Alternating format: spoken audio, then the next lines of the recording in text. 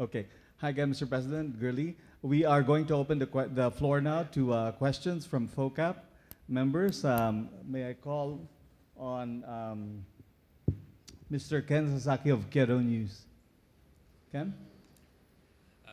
Good afternoon. Good afternoon. Good afternoon, Mr. President.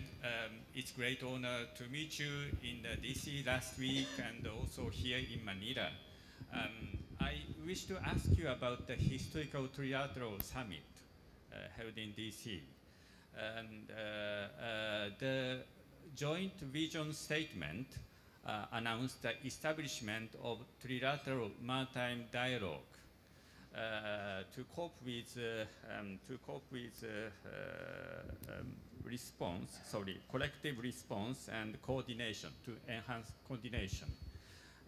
What is this dialogue meant for? Is it to respond to the illegal and dangerous actions in the West Philippine Sea? And when and where and by who the first meeting will be held? Thank you. Thank you for that. Yes, I think it bears explanation. First of all, the trilateral agreement, as I was explaining when I was in Washington, D.C., was that it is not a response to the immediate occurrences, incidents that are happening to us, with us, around us, but really a continuing development and evolution of the relationship that we have always had with the United States and with Japan. And in truth, it formalizes what the US and Japan and the Philippines have already been doing together. Now, of course, security and defense are a great part of that trilateral agreement. But an even greater part of the trilateral agreement are the economic cooperations that are being fostered by the trilateral agreement. We went during the summit with Prime Minister Kishida and President Joe Biden. We went into quite a bit of detail as to what those areas are: semiconductors, renewables, the transfer of technology, green minerals. All of these things were spoken about. And that plays an essential part of that trilateral agreement. So it is not directed at anyone or against anyone. It is merely a strengthening or a formalization and institutionalizing, I suppose, the relationship of the United States, Japan, and the Philippines. Now, the security and defense part of that trilateral agreement, of course, speaks of interoperability, speaks of joint exercises, which seem to be perfectly, which we have been doing. Again, we have already been doing before, but we have now put it down on paper in a formal document as to what we plan and how that partnership will continue to evolve as time goes on. So when it comes to the security and defense aspect, I'm sorry, of the South China Sea, of the West Philippine Sea, really what the aim of the trilateral agreement, but it's not only the United States, Japan, and the Philippines, it's very many other countries all around the region, and even as far as EU, as far as North America, is really to maintain the freedom of navigation along the South China Sea. Simply because it is a recognition that the world right now is still having to recover from the pandemic economy, from the shocks that came from the Ukraine, the war in Ukraine, and then now the Middle East. We just had a big escalation with Iran attacking Israel. So these are the elements that we are having to deal with. These are the shocks that are completely beyond our control. So we have to maintain commerce, we have to maintain the peace, we have to maintain stability. And that's what really the point of the trilateral agreement is so that we provide for ourselves in the region, in the Indo-Pacific region, an area of peace and stability so that we can all find our way in this new global economy, post-pandemic economy. And I think that's really the point of that trilateral agreement. Follow-up question, Ken? Thank you, President. Also, this statement mentioned, as you mentioned, that about the HADR exercises, trilateral ones, and that can be integrated in the maritime activities, such as Balikatan 2025. Does it mean that the Japanese Self-Defense Force can be a regular member of this Balikatan exercise? And how and when the first HADR exercise would take place? Thank you. Well, Balikatan is traditionally between the Philippines, which together with the Philippines and the U.S. It is part of our mutual defense treaty that we hold these exercises every year. Now, with the inclusion of Japan into some of these exercises that we've been doing, not only Balikatan but others, I don't see any reason why Japan should not be part of those exercises in the future. And that again is, I think, is a good move for us to make, simply because it will make it easier for us to work together and to coordinate together, and again, so that we can do the most, focus where the problems are, maximize the resources that we have, so that we can maintain the peace and stability and freedom of navigation, and adhere totally and completely and constantly to the rule of international law, and specifically the UNCLOS. So the Okay. Thank Balikatan you. can be trilateral next year. I cannot hear. I'm sorry?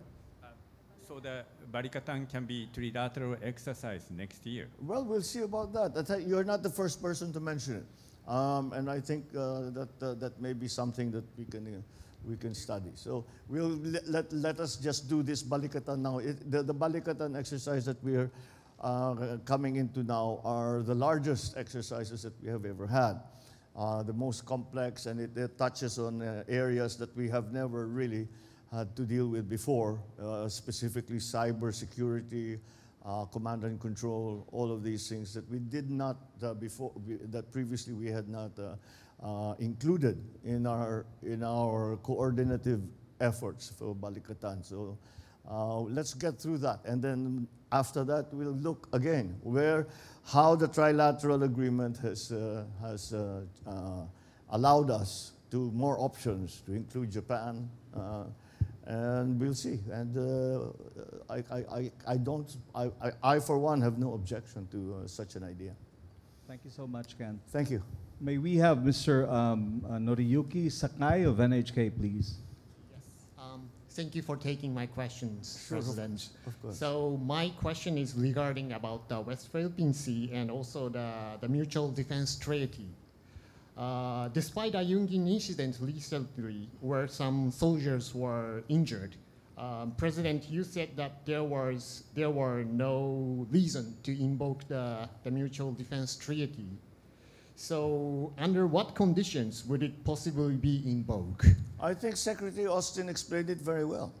If any Filipino serviceman is killed by an attack from any foreign power, then that is time to invoke the Mutual Defense Treaty. I actually, when I spoke to him in Washington, I thanked him for making it very, very clear to everyone, and he did precisely that. He was asked the same question that we are all asked: when do you invoke the Mutual Defense Treaty? When does it kick into action? And he said that's if a Filipino serviceman is killed because of an attack or an aggressive action by another foreign power. I see. So just a follow-up. Can the treaty be invoked against also the patrol vessels or the maritime militias rather than the military? Well, as long as they have actually caused casualties and has killed a serviceman, then that whatever their designations are, whether they're merchant marine or Coast Guard or actual gray vessels or Navy vessels, it does not matter. That is an attack on the Philippines by a foreign power. Thank you so much. The next question will be asked by Ms. Alison Jackson of the Agence France Presse.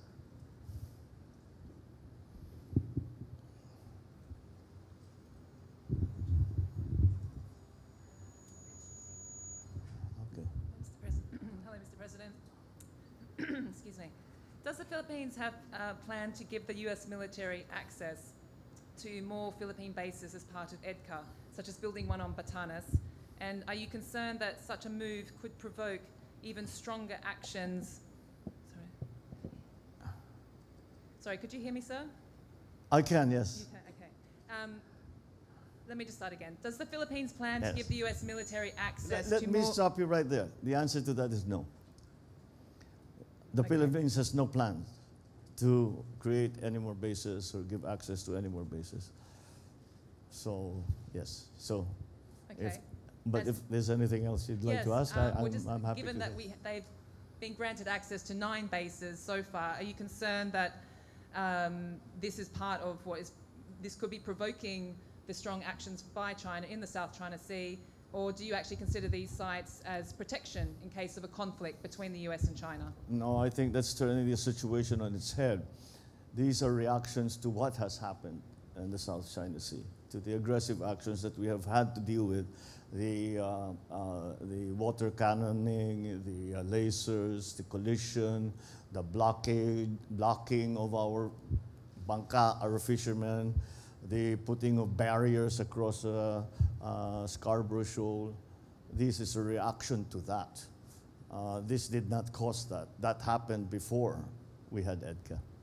And just to clarify, that's a categorical no to more EDCA bases? No, definitely. No. The Philippines has no plans to open or to establish more EDCA bases.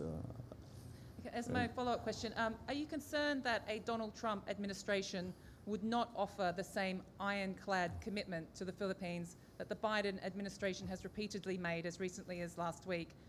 And what impact would that have on the Philippines' strategy of pushing back against Chinese actions in the South China Sea, such as publicizing incidents?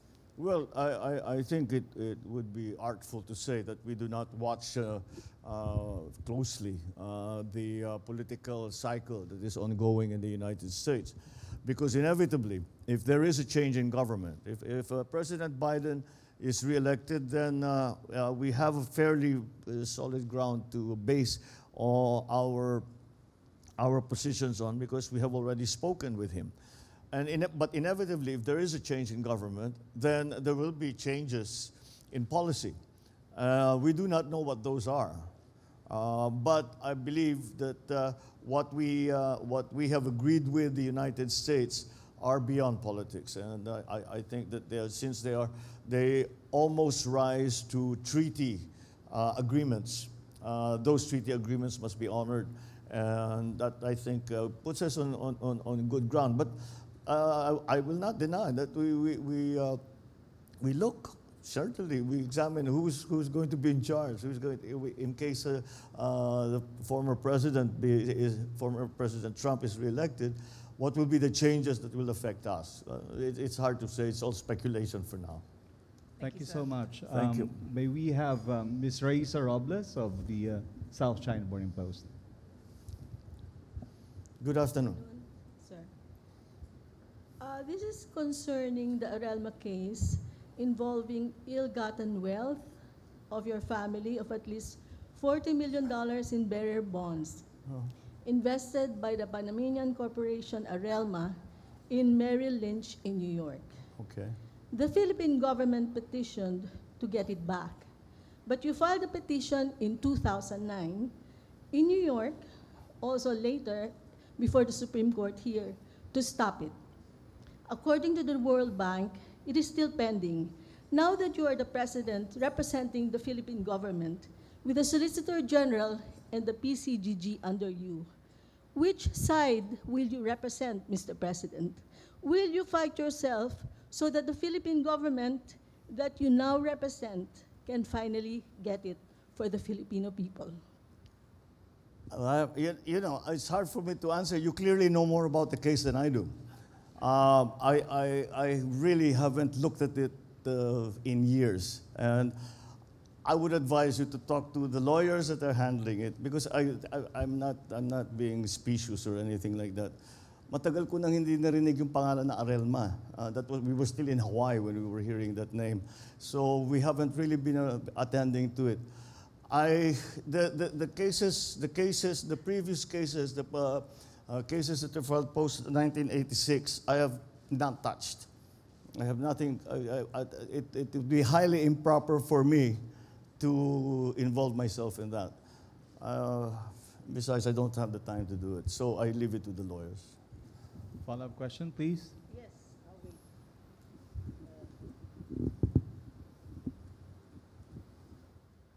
Raisa?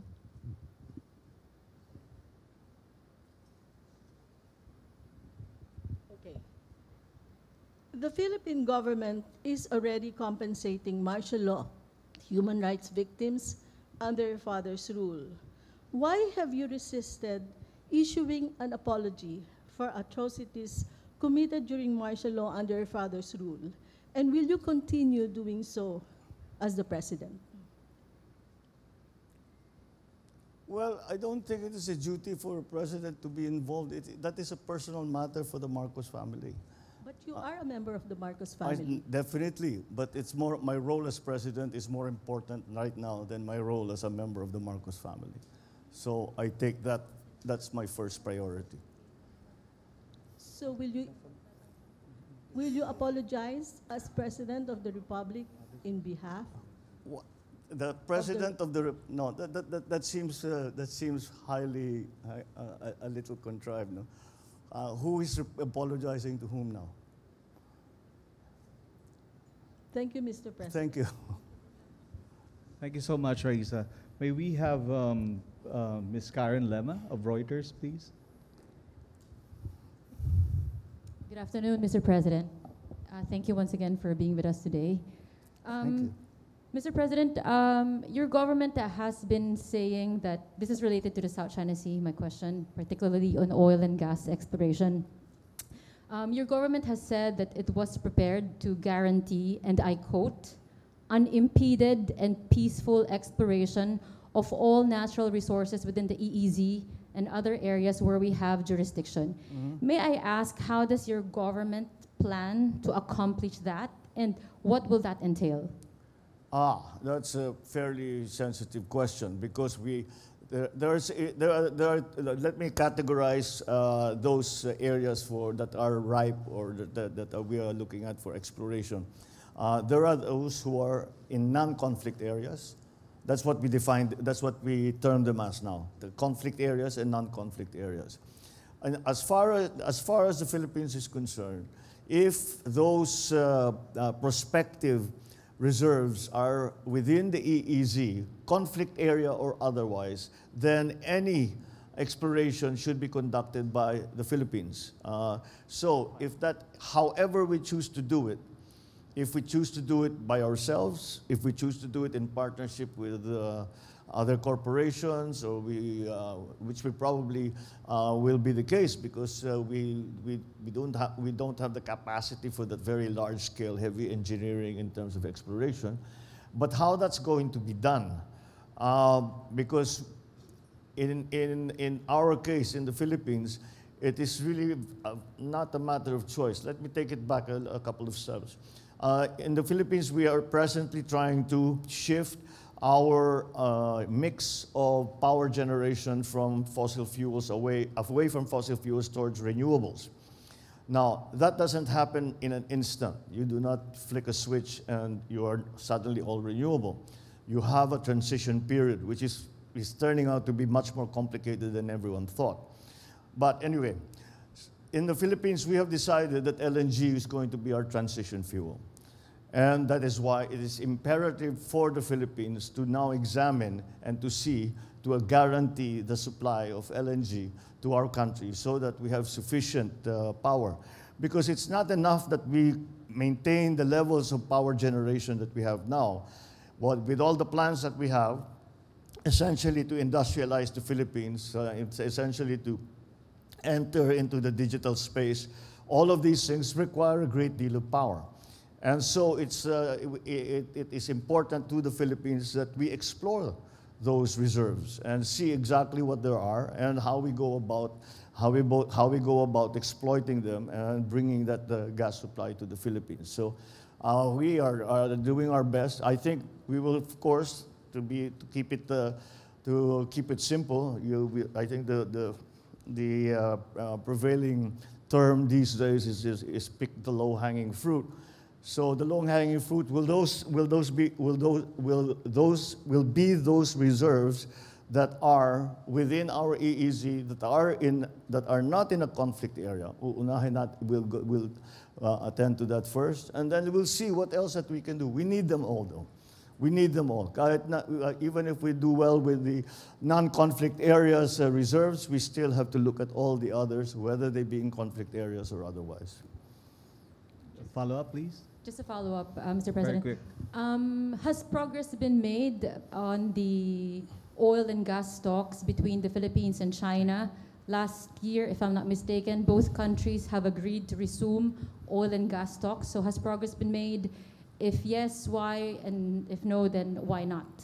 Well, we always come up against the same argument, or between China and the Philippines, because when we say that we would like to explore, they insist that these areas are in Chinese territory, and therefore Chinese law must prevail. We, of course, do not accept that. We say this is Philippine territory, and therefore Philippine law should prevail. That's really where the sticking point is. Even before I came into office, that was already the situation we're in. I hear a great many optimistic reports that they're saying that we have agreed, we've come to an agreement, but I haven't really seen something that we can we can use to work forward. In other words, I don't really think we have a proper agreement, and it really comes down to that issue: which law will apply? And the reason that there is an argument is that China claims that these territories belong to China. We dispute that, and that's where the problem is. Thank you sir. so much. Thank you. May we have Ms. Joanna Balearan of GG Press, please. Good afternoon, Mr. President. I'm Joanna Balyaran from GG Press. Sir, my question is about Japan and the Reciprocal Access Agreement. So, when will the Philippines and Japan sign the agreement? And can you please give us a time frame? For the RAA, sir. For the? RAA, the Reciprocal Access Agreement with Japan. The reciprocal. Yeah, we're working on that. Yes, we are.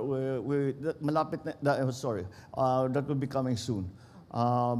We spoke about it again with Prime Minister Kishida when I was in Washington. There aren't any real conflicts in principle. It's just a question of getting the language down and defining precisely how it's going to work, the logistical systems and how that's going to work. But it should not take very much longer. I think we're very close to completion on that. Okay, sir. Just a follow-up. Sure. Filipino comfort women who are still seeking World War II justice and reparations are raising concerns about the RAA. How do you ensure that this agreement doesn't compromise the country's interest? And which country do you think should take custody of Japanese soldiers committing crime on Philippine soil? I cannot see how the reciprocal agreement would affect any of that. It is entirely, it essentially talks about that Japan allows us to make ports of call in Japan and vice versa. How it will possibly affect the issue about comfort women and what allegations that are made against war criminals during the Second World War. I cannot see how it will bleed into that. I think it's quite distinct and discrete in its effect. About the custody, sir. About the Custody. of The custody of erring Japanese servicemen on Philippine soil. Which country do you think should take custody of these Japanese servicemen in case RAA is approved? Oh. It's not the same as a visiting forces agreement. That I think is it's not similar. The visiting we've had problems with that with the Americans, some American forces, as we all know. But that's not it's very, very different from what the reciprocal agreement will be with the Japanese. It's not going to be as if it's their base and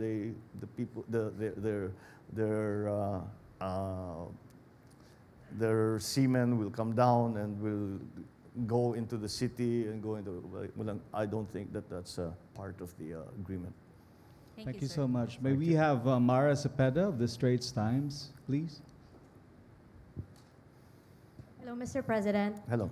Sir, you already reiterated the position of the Philippines regarding the ICC. Yes. And so, sir, I raised the issue of the Philippines advocating for an international rules-based order. We're pushing for it when we are resisting Beijing's aggressive actions against the Philippines in the West Philippine Sea.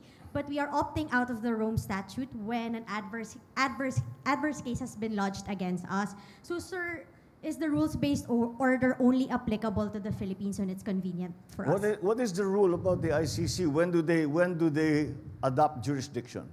They adopt jurisdiction in a country, or they have jurisdiction in a country when no judicial system is working, is functioning, no police no police force is functioning. In other words, that probably there is war. And none of these issues about war crimes and all of this are being attended to, simply because the administration, especially in the judiciary, especially in law enforcement, are not functioning. That is the reason why we are saying we are well within the rules. It is their rule. It is the rule of ICC that they come in when there is no judiciary. They come in when there is no police force.